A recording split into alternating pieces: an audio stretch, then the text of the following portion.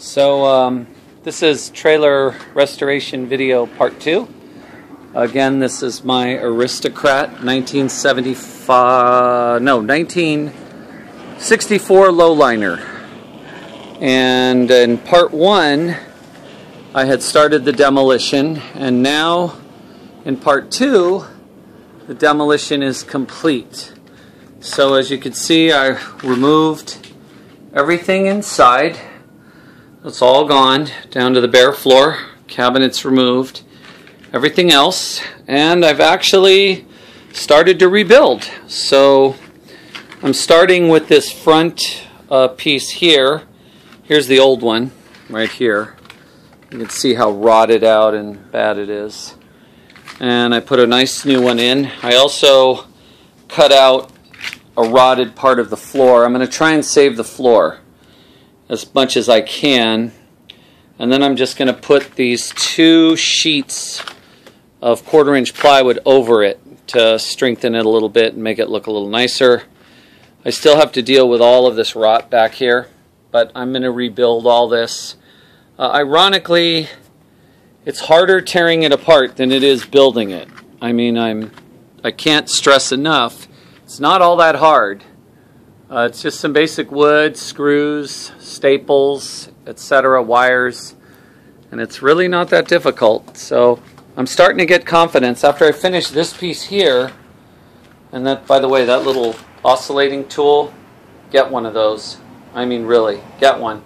It's the most amazing tool ever, and it's been vital to this whole process. I got it at Harbor Freight for $16, I think, real cheap. I also think I'm going to try and save most of this front, actually. It's in very good shape. Maybe the bottom could use replacing, but that's about it. And all the piping is good. All the electrical is still in decent shape. So, again, I'm going to try and save a lot. The roof skin is in really good shape. No holes, nothing. I'm going to pressure wash it down and have it repainted, clean it off, put it back up. There's all the other skin back there that came off the other side. Let me give you a quick look at that back here. So there's the other side of it. And again, not bad except for the bottoms where the water got in. You can see down here, real bad. And then way over here, this is really bad. All this has to be replaced. This is just in terrible shape.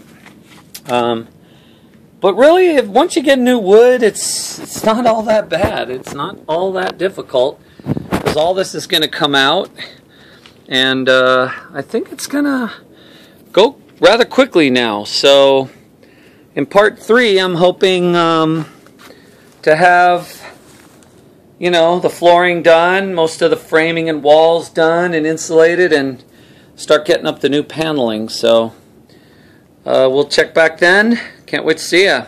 Hope you're enjoying this and gives you a little inspiration. Again, let me remind you, I have no experience doing this at all. None. Zero. But it's really fun. I'm actually having a really good time with it. So see you next time.